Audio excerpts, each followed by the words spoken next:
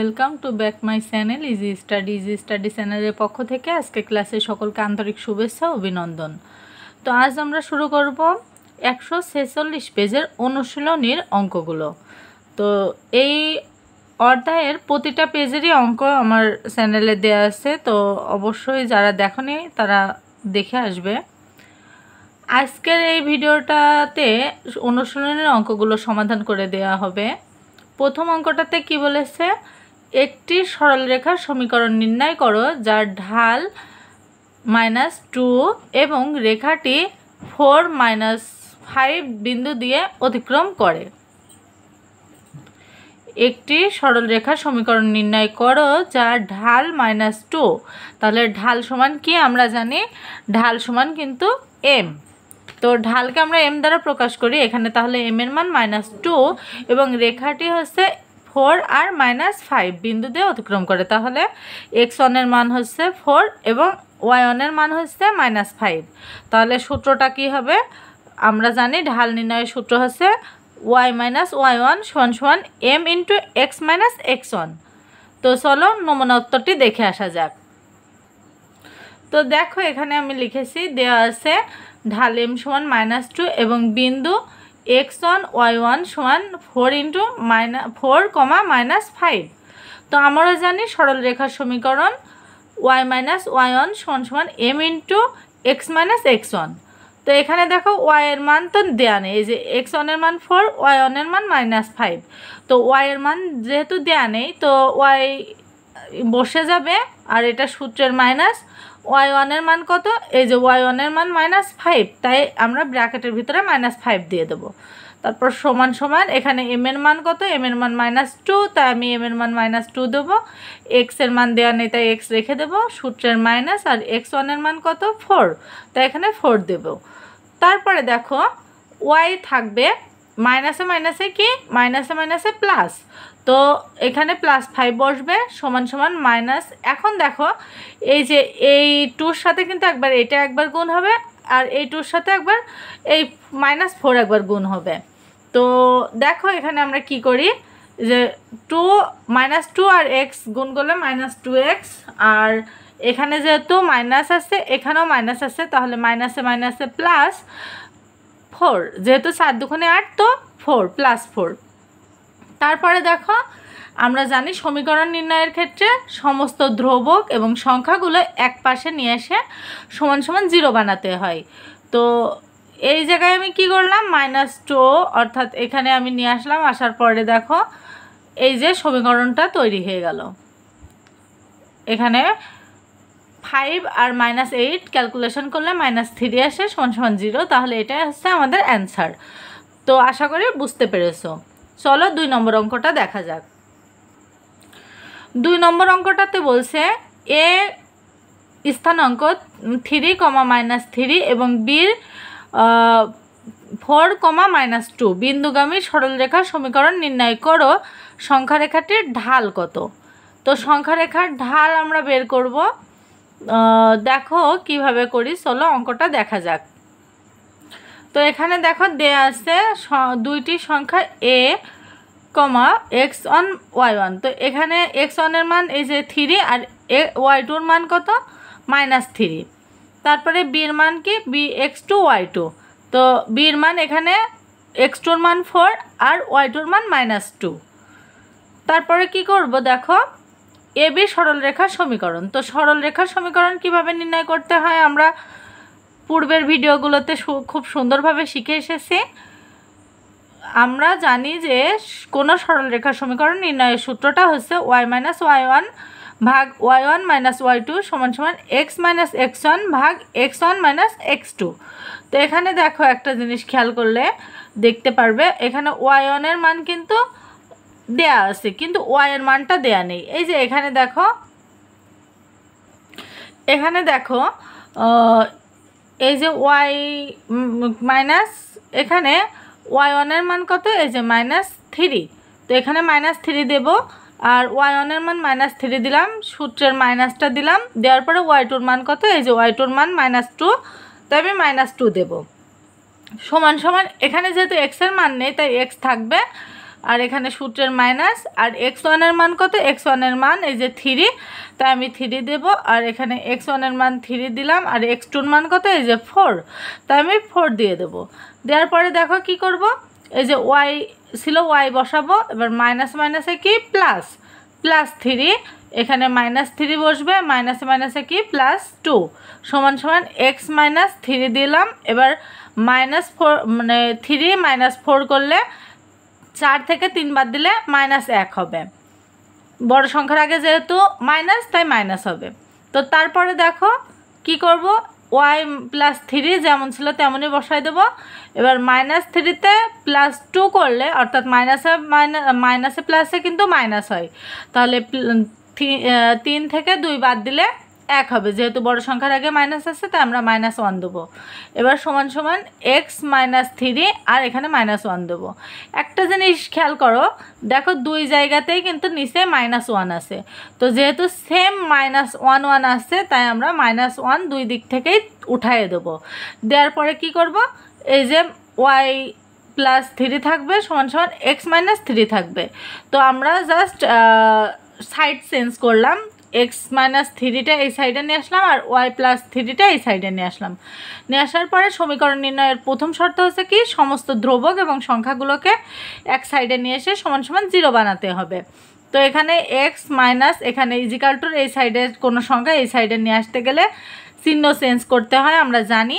তো এখানে y এর আগে কিছু নেই, মানে প্লাস আছে, তো প্লাসটা এই সাইডে এসে মাইনাস হয়ে যাবে, আর এখানে -3 ছিল -3 দেব, এবং এই যে 3-র পাশে প্লাস আছে তাই আমরা -3 দেব সমান সমান 0। মাইনাসে মাইনাসে কি প্লাস, যেহেতু তাই 3 আর 3 6, এই যে আমাদের সমীকরণটা আমরা বের করলাম। কিন্তু এখন আমাদের প্রশ্ন হচ্ছে, সমীকরণ বের করলেই হবে না, সমীকরণ থেকে আবার ঢাল নির্ণয় করতে হবে।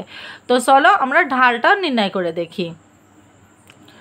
আবার AB সরল রেখার ঢাল y2 - y1 ভাগ x2 - x1 সমান সমান, এই যে এইটাই কিন্তু আমাদের ঢাল নির্ণয়ের সূত্র। অর্থাৎ আমরা কিন্তু জানি যে ঢাল নির্ণয়ের সূত্রটা কী ছিল, ঢাল নির্ণয়ের সূত্রটা ছিল y - y1 সমান সমান m × x - x1। তো যেহেতু এখানে আমরা ঢালের মানটা দেয়া নেই, ঢালের মানটাই বের করব, তাই আমরা কি করব, এখানে m সমান সমান এই যে এই মানটা বের করব। তো m সমান সমান y2 - y1 ভাগ x2 - x1 সমান সমান, এই যে y2-র মান কত ছিল -2, এখানে সূত্রের মাইনাস, আর y1 এর মান কত -3, তাই বসিয়ে দিলাম। এখানে x2-র মান কত, x2-র মান 4 এবং x1 এর মান 3, তো মাইনাসটা বসে গেল -2। এবার মাইনাসে মাইনাসে কি +3, 4 থেকে 3 বাদ দিলে 1। তো এখানে দেখো 3-এর মাইনাসে প্লাসে মাইনাস হয়, 3 থেকে 2 বাদ দিলে 1 থাকে, যেহেতু বড় সংখ্যার আগে প্লাস তাই +1ই হবে। তো 1-কে 1 দ্বারা ভাগ করলে 1ই হবে। তাহলে 2 নম্বর প্রশ্নের অ্যান্সার হচ্ছে 1। আশা করি তোমরা সকলে বুঝতে পেরেছো। তো তারপরে দেখো 3 নম্বর অঙ্কটাতে বলছে, দেখাও যে এর মান যে দেওয়া আছে 0, -3, বির মান দেওয়া আছে 4, -2 এবং সির মান দেওয়া আছে 16, 1 বিন্দু 3টি সমরেখ। এখন সমরেখ মানে কি সেটা আমাদেরকে আগে বুঝতে হবে। সমরেখ হচ্ছে সমান রেখা যাদের ঢাল সমান হবে। তো এখানে আমাদের এবির মানটা আগে বের করব, এবি রেখার ঢাল বের করব, তারপরে কিন্তু বিসি রেখার ঢাল বের করব। এখন এবি রেখার যে ঢালটা বের হবে সেই ঢালের মানটা যদি বিসি রেখার ঢালের মানের সমান হয় তাহলে আমাদের এই 3টি বিন্দুই হবে সমরেখ। তো দেখো এখানে অঙ্কটা অনেক ইজি, চলো আমরা সমাধান করি। আমরা প্রথমে লিখব, দেয়া আছে বিন্দু 3টি, তো এর মান যা দেয়া আছে সেটা দেব, বির মান লিখব এবং সির মান লিখব। লেখার পরে এখন দেখো এবি রেখার ঢাল কিভাবে বের করব। আমরা তো আগে দেখলাম যে m1 সমান সমান y2 - y1 ভাগ x2 - x1, এটা কিন্তু ঢাল নির্ণয়ের সূত্র।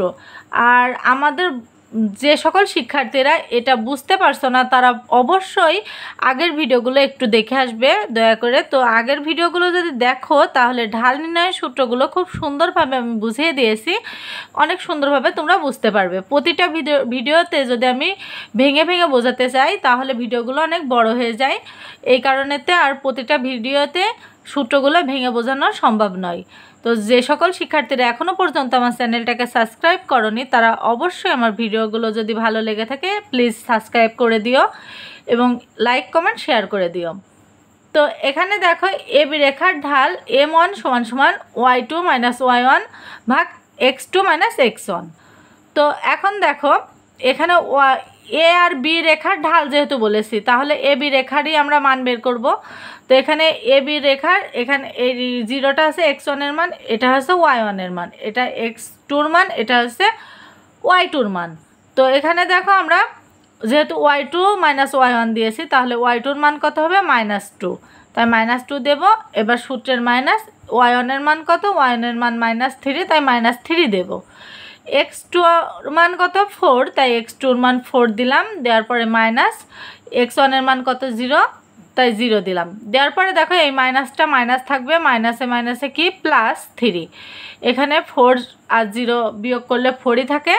তো -2 আর +3 ক্যালকুলেশন করলে 1 আসে, অ্যান্সার হবে 1/4। তারপরে দেখো এবি রেখার ঢালের মানটা পেলাম 1/4। এবার বিসি রেখার ঢাল বের করব। তো বিসি রেখার ঢালটাও সেম প্রসেসে বের করব। আগেরটা দিয়েছি আমরা m1, এবার দেব আমরা m2। তো m2-র মান সমান y2 - y1 ভাগ x2 - x1। একটা জিনিস সবসময় খেয়াল রাখবে তোমরা, যত রেখার ঢালই বের করতে বলুক, ঢাল যখনই বের করতে বলবে তখনই কিন্তু এই সূত্রটাই ব্যবহার করা হবে। তো এখানে এবার আমরা মান নেব বিসির। তো বিসির মান দেখো এটা হচ্ছে x1, এটা y1, এটা x2, এটা y2। তাহলে এখানে y2-র মান কত 1, সূত্রের মাইনাস, y1 এর মান কত -2। তো x2-র মান কত 16 আর x1 এর মান কত 4। এখানে 1 ছিল 1 দিলাম, মাইনাসে মাইনাসে +2, এখানে 16 থেকে 4 বাদ দিলে 12 পাই। তারপরে দেখো 2 আর 1 যোগ করলে 3, 12। তো 3কে 12 দ্বারা ভাগ করলে 4 পাই, যেহেতু বড় সংখ্যা নিচে আর ছোট সংখ্যা আগে, তাই আমাদের অ্যান্সারটা হবে 1/4। তো দেখো একটা জিনিস খেয়াল করে, বিসি এবি রেখার ঢালও কিন্তু আমরা পেয়েছি 1/4 এবং বিসি রেখার ঢালও কিন্তু পেলাম আমরা 1/4। তাহলে কিন্তু দুইটি রেখার ঢালে আমরা 1/4ই পেয়েছি।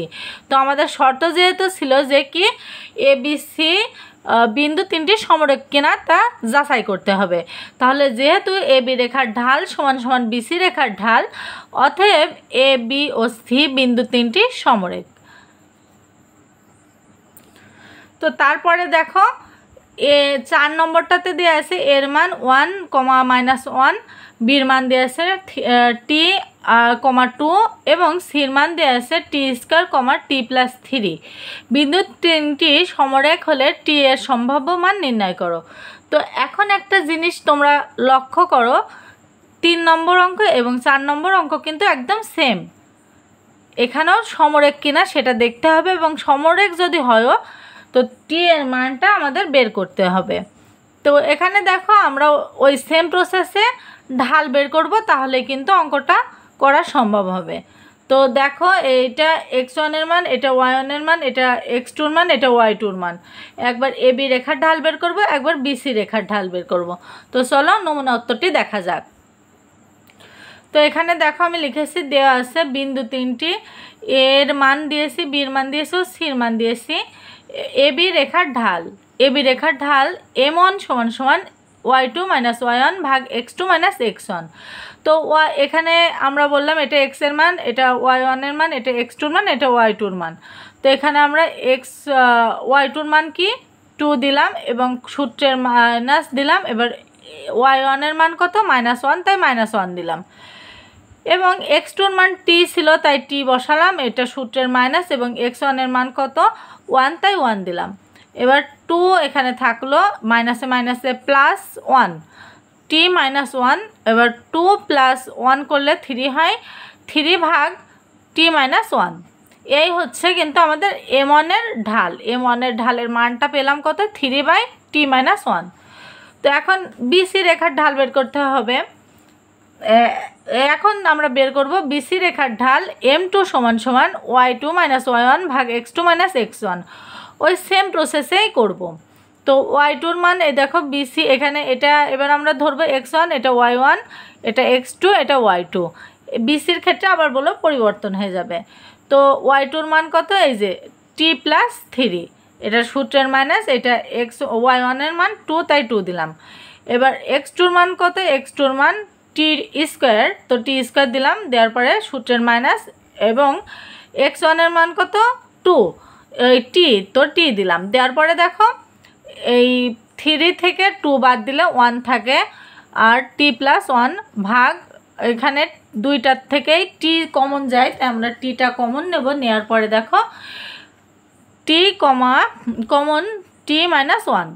তো যেহেতু বলেছে টির মানটা বের করতে হবে, এখানে দেখো দুইটার মান কিন্তু এক আসেনি, তাহলে কিন্তু এটা সমরেখ হবে না। তো তারপরে আমরা করব কি, যেহেতু বলেছে টির মানটা বের করতে হবে, তাহলে শর্তমতে এই যে m1-এর মান সমান সমান m2-র মানটা দেব। দেওয়ার পরে দেখো এই যে এখান থেকে আর এখান থেকে এই দুইটা আমরা উঠিয়ে দেব। দেওয়ার পরে অর্থাৎ কাটাকাটি হয়ে যাবে, এই আড়াআড়ি গুণ করব, আড়াআড়ি গুণ করব, গুণ করার পরে দুই সাইড থেকেই t-1-এর মানটা উঠে যাবে, যার পরে 3 সমান সমান t+1 ভাগ t। তো এবার আমরা যদি দেখি যে এর নিচে কিছু নেই, মানে কি 1 আছে, তো এখানে তাহলে কি হবে, এইগুলা গুণ হয়ে যাবে, এই যে এই 1 এর সাথে গুণ হবে, t এর সাথে গুণ হবে, আর গুণ যাকে বলে।